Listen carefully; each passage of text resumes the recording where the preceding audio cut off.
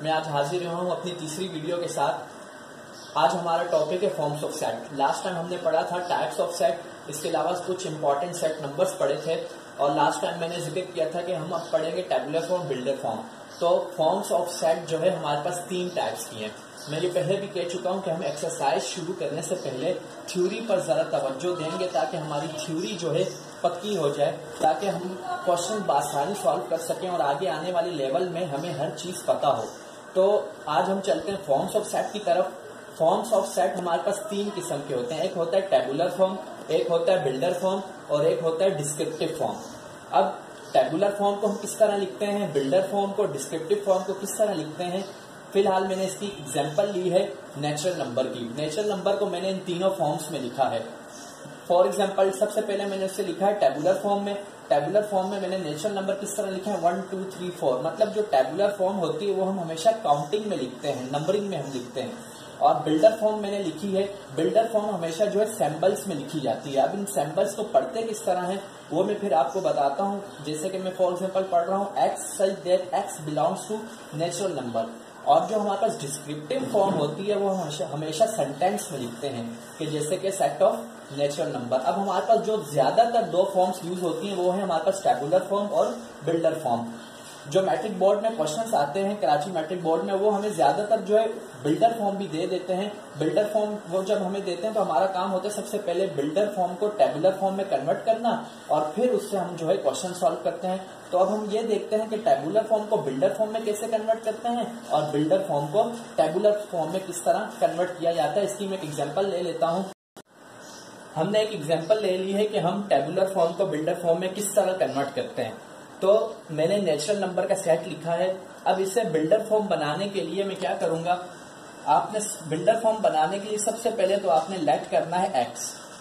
मतलब इसमें बहुत सारे नंबर हैं, अब उन्हें हम गिन तो नहीं सकते, तो हमने सब नंबर्स को क्या लेट कर लिया है एक्स। कि वो 1 हो, 2 हो, 3 हो या फिर 4 हो, हमने तमाम नंबर्स को एक्स लेट कर लिया, एक्स फर्ज कर लिया। अब एक्स फर्ज करने के बाद आपने एक लाइन बीच में डालनी है जिस लाइन को कहा जाता है सच दैट, सच दैट।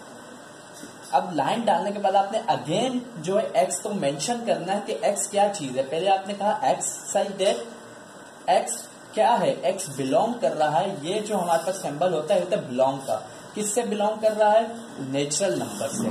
तो इस तरह हम जो है अपनी बिल्डर फॉर्म जो है बनाते हैं। ये एक्स, ये such that x belong to, belong मतलब किस चीज से ताल्लुक है एक्स का, उसका ताल्लुक जो है नेचुरल नंबर से है। इसी तरह हम आगे चलते हैं कोई और एग्जाम्पल की तरफ।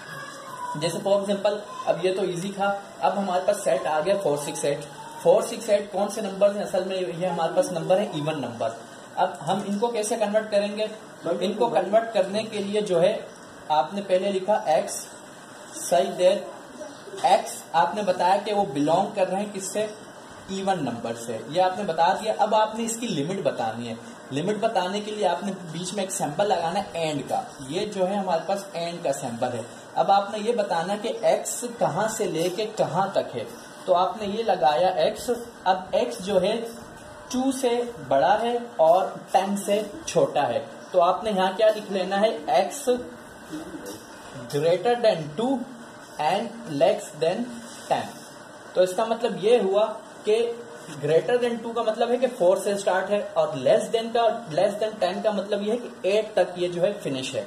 तो इस तरह हम जो है कंप्लीट एक बिल्डर फॉर्म बनाते हैं। इसका एक और हल भी है। अगर फॉर एग्जांपल मैं इसमें 2 शामिल कर दूं तो हम क्या करेंगे, अब इसमें 2 भी शामिल हो गया, तो अब आपने कैसे मेंशन करना है कि आया इस सेट में 2 भी शामिल है। तो आपने सिंपल इज ग्रेटर देन के नीचे आपने ये इक्वलिटी का साइन लगा देना है। इक्वलिटी का साइन लगाते ही मतलब ये हो गया कि x 2 से बड़ा भी है और खुद 2 भी है।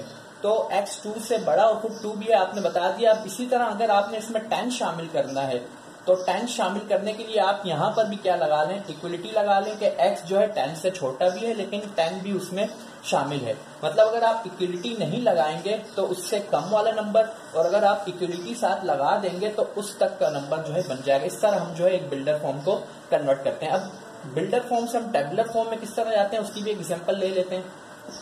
अब हम ये एक एग्जांपल ले लेते हैं कि हमारे पास ये एक बिल्डर फॉर्म है। अब हम इसको टेबुलर फॉर्म किस तरह बनाएं, बिल्कुल इजी है।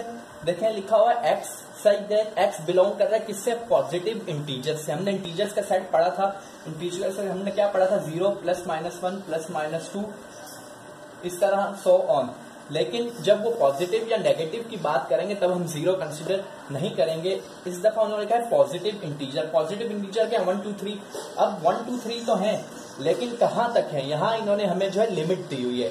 आप देख लें x <5 भी है और इक्वलिटी भी है, तो इसका मतलब पॉजिटिव इंटीजर कहां से स्टार्ट होता है, 1 से। वैसे 0 से स्टार्ट होता है, लेकिन जब वो पॉजिटिव या नेगेटिव का जिक्र करेंगे तब हम सिर्फ 1 से स्टार्ट करेंगे। तो 1 2 3 4 एंड 5, तो <5 और =5। अगर इसके नीचे ये सिंबल ना होता तो हम कहां तक लेते, 4 तक। लेकिन जो है इसके नीचे ये सिंबल है, इसलिए हम कहां तक लेंगे, 5 तक। ये कभी वो एंड लिख लेते हैं या फिर कभी इसकी जगह वो सिंबल भी यूज कर लेते हैं, इसलिए आपको इस सिंबल का नाम भी आना चाहिए। इस सिंबल को एंड कहा जाता है। तो हमने इसको किस तरह कन्वर्ट किया, एक्स सच दैट बिलोंग कर रहा था किससे, पॉजिटिव इंटीजर से। पॉजिटिव इंटीजर्स कौन से, 1 2 3। अब कहां तक है, <5 भी है और खुद 5 तक है, तो हमने उसका सेट बना लिया 1 2 3 4 5। तो ये था हमारा जो है बिल्डर फॉर्म टेबुलर फॉर्म का टॉपिक। उम्मीद है आपको समझ आया होगा। इंशाल्लाह नेक्स्ट वीडियो के साथ मिलते हैं, तब तक के लिए अल्लाह हाफ़िज़।